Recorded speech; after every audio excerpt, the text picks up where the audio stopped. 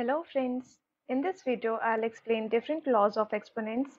All the rules of exponents are used to solve many mathematical problems which involve repeated multiplication process. The laws of exponents simplify the multiplication and division operations and helps to solve the problems easily. I have already uploaded a video where I have explained the basic concepts of laws and exponents. The link to that video is given in the description box. You can check that out later. Let's begin. For the sake of convenience, the exponent rules have been named differently. So the first law is product law. This law states that when the numbers having the same base are multiplied, just add the exponents. With a to the power m and a to the power n, how many times do we end up multiplying a? The answer is first m times, then by another n times, for a total of m plus n times. For example, if we have same base a but with different powers and the bases are being multiplied, in that case the final answer will be the addition of the exponents. This law is also applicable for negative terms, and that is why the term m and n can be any integer. For example, 2 to the power 3 into 2 to the power 4 can be written as 2 to the power 3 plus 4, and which is equals to 2 to the power 7. And it means that 2 is being multiplied to itself 7 times. Let's see some simulations for this law. Suppose we have n square multiplied by n square. The expanded form of this will be n into n into n into n, and that is equals to n to the power 2 plus 2.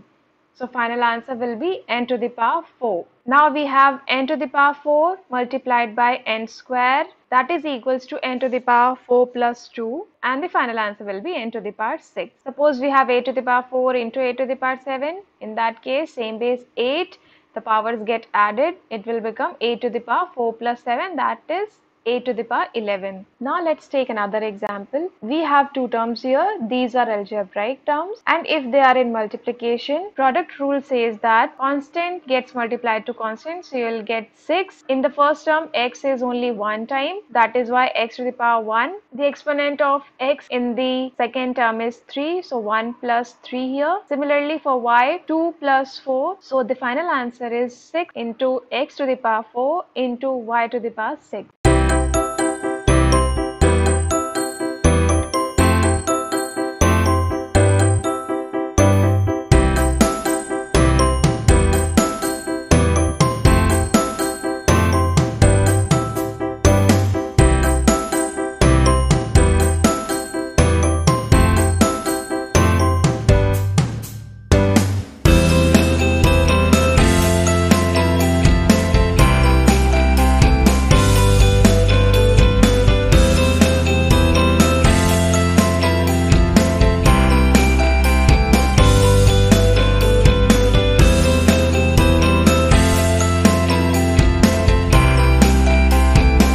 Next law is quotient law. This law states that when the numbers having the same base are divided, just subtract the exponent. For example, if we have same base a with numerator a to the power m and in the denominator we have a to the power n, in that case the final answer will be a to the power m minus n. If m is greater than n and if n is greater than m, then we have to take the reciprocal to keep the exponent as positive only. Just like the previous law, how many times do we end up multiplying a? Answer is m times, then reduce that by n times because we are dividing for a total of m minus n times. This law is also applicable for negative terms, and that is why all a, m and n are integers.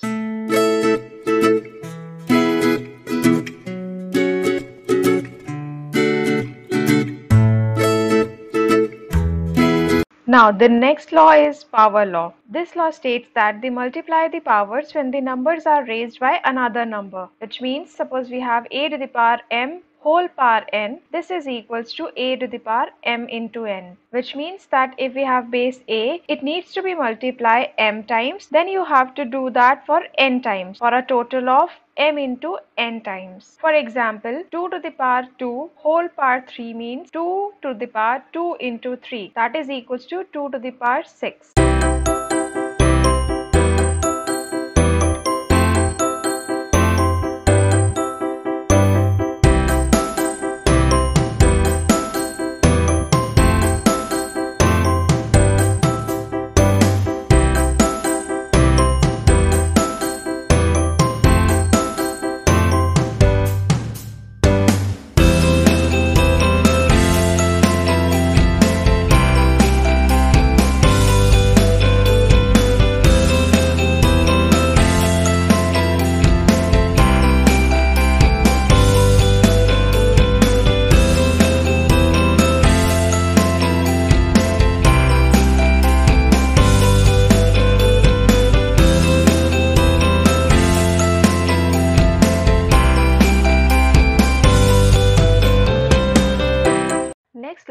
power of a quotient law. This law says that divide the powers with the same exponents having different bases. For example, if we have different bases a by b with the same power n, then we can write it as a by b whole